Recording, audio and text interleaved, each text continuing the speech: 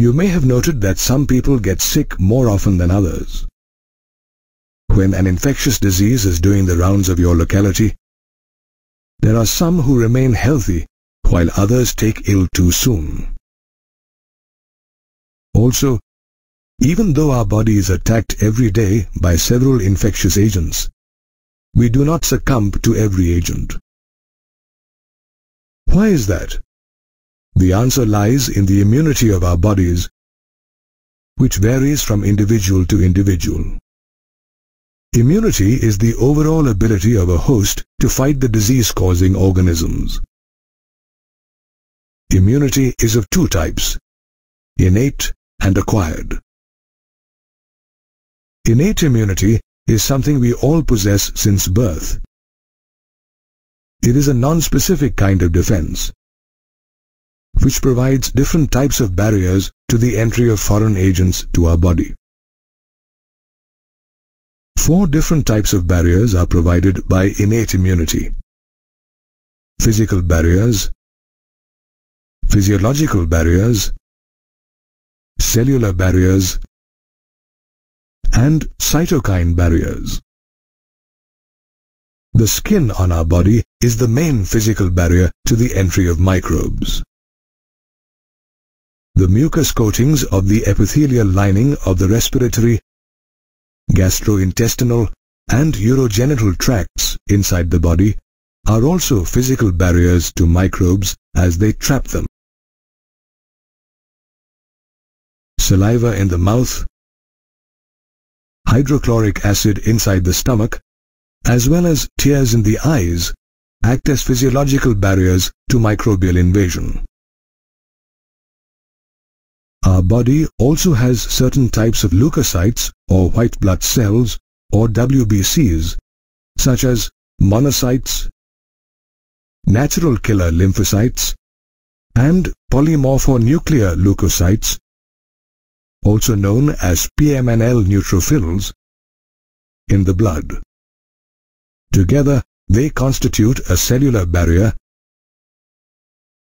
along with macrophages in the tissues. They can also destroy microbes. Some virus-infected cells release proteins called interferons that prevent the spread of infection in the body, thereby acting as cytokine barriers in the body. On the other hand, acquired immunity is pathogen-specific. It depends on the body's memory. For example, when a body encounters a bacterium for the first time, it produces a low-intensity response called a primary immune response and produces memory cells. However, when the same bacterium attacks again, the memory cells help to elicit a secondary immune response of high intensity. This response is also known as an anamnestic response. Both primary and secondary immune responses are made possible by 2 special lymphocytes in our blood: B lymphocytes and T lymphocytes respectively. B lymphocytes produce proteins to fight pathogens, whereas T lymphocytes help B cells to perform this task. The protective proteins produced by B cells are called antibodies. Each antibody molecule has 4 peptide chains, 2 small and 2 longer ones.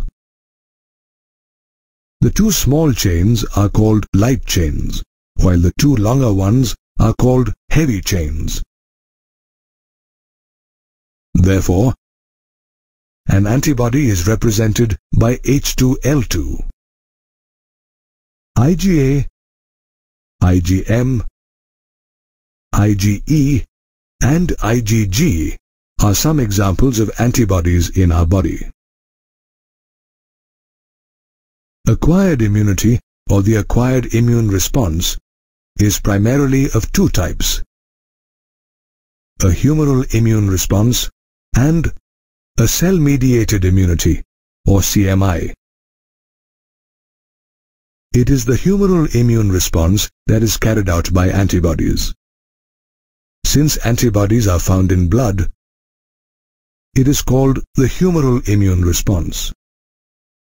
The word humoral refers to blood or any other body fluid. The cell-mediated immune response can be best understood with the example of an organ transplant. When organs like the eye, heart, kidney, or liver fail, organ transplant is the only remedy. Thus begins the search for a suitable, healthy donor for transplantation. This is important because grafts or transplants cannot be made from just about any source, as the body will reject those grafts sooner or later. To find a perfect match, tissue matching and blood group matching are conducted before a transplant. This ability of the body to differentiate between self and non-self while rejecting grafts is the cell-mediated immune response. It is an immune response that doesn't involve antibodies, but it involves the activation of macrophages, natural killer cells or NK, antigen-specific cytotoxic T lymphocytes, and the release of various cytokines that fight antigens. Patients who have had organ transplants have to take immune suppressants all their lives to inhibit their body's immune response against the transplant. Then again, based on whether the antibodies are produced inside or outside the body, immunity can be distinguished as active immunity or passive immunity.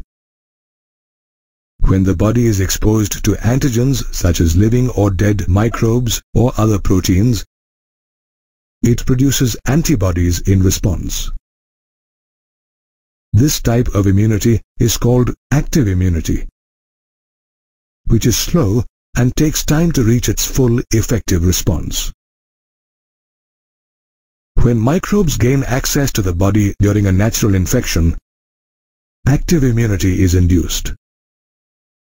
Consequently, the underlying principle of any immunization plan is active immunity, where it is induced by deliberately injecting microbes into the body.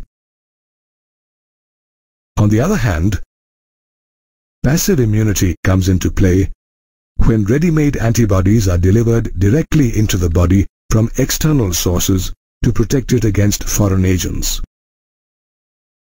The antibody that a fetus receives from its mother through the placenta during pregnancy is an example of passive immunity. Likewise, during the initial days of lactation, mother's milk contains a yellowish fluid called colostrum that has copious amounts of the antibody IgA. Therefore, mother's milk also provides passive immunity to babies. Did you know that even though passive immunity provides immediate protection to the body against pathogens, the body doesn't develop any memory of the pathogen? This means that the body is at risk of being attacked by the same pathogen when infected by it later. Therefore, immunity can be innate or acquired. It can also be either active if induced by an infection or a microbial attack, or passive if provided with ready-made antibodies.